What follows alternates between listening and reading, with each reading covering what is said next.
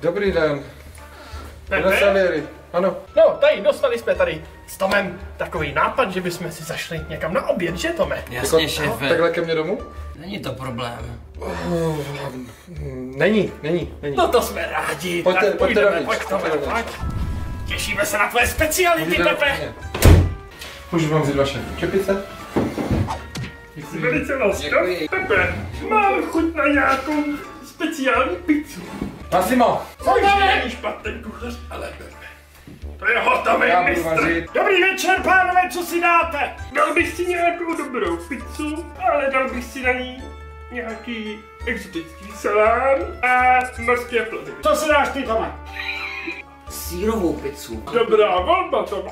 Velice dobrá. Co chtějí ty prasata? Samý hovna, pane. Mořský plody v tuhle hodinu. Taky bych chtěli dezert. Když si jí 2 pici, ještě bym tady vypěkal dezert do večera. A pane, můžu se dívat? Ty mi budeš snad pomáhat, ne? No, jasně, jo. Tak sedí na mě oblíbený židli. Ano, ano. Šéfe, fakt je ten Pepe tak dobrý kuchař.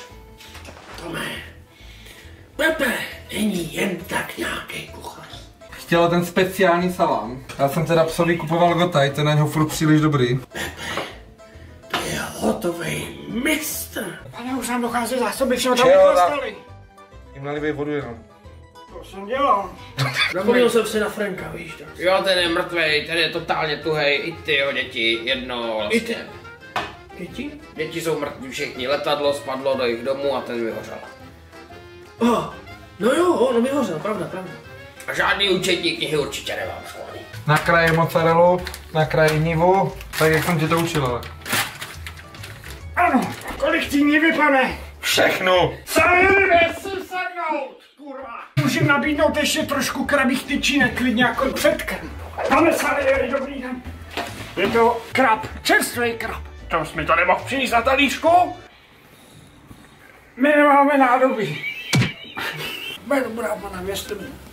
Massimo, nevěřím ti ani hovno. Šefe, už to docela voní. Docela se na to těším. Cítím velkou machnu, Tome. Pánové, rodinný recept. Svinko formátu. To vypadá dobře. Dobrou chuť, Vaši Tome. jsme si dali obzvláště záležet, takže ještě dokončujeme. V pořádku. Zajímavé. Já bych možná taky ochutnal, Tome. No dobře, jo ne. Přiberte. No, já si myslím. Kolik chcete? Pepeho pomsta Pomsta? a Pepeho nebíčko. Plné sladkostí. Když dojedeme do Salieriho obědu, tak se dvakrát poseru z toho. Já vám když tak otevřu okýnko. Teď máme auto bez střechy, Tome. Nasereme u Morela. Příště můžu prosím vybrat já restauraci, pane. Příště půjdeme k tobě, jak sáře. No a to jde na stejno. Vy jste se posral, pane Salieri. Asi ano. Tak on se posral, jenom to měl